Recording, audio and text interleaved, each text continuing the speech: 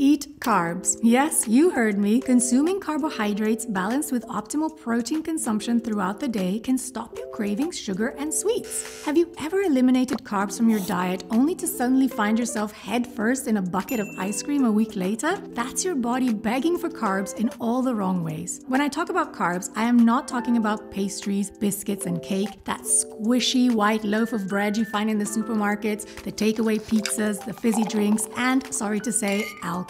I'm talking about mineral-rich carbohydrate whole foods such as root vegetables like beetroot, sweet potato, potatoes, carrots, squashes like butternut squash and pumpkin, seasonal fruit, and well-prepared grains and legumes, and even the occasional small amounts of natural sweeteners such as maple syrup and honey.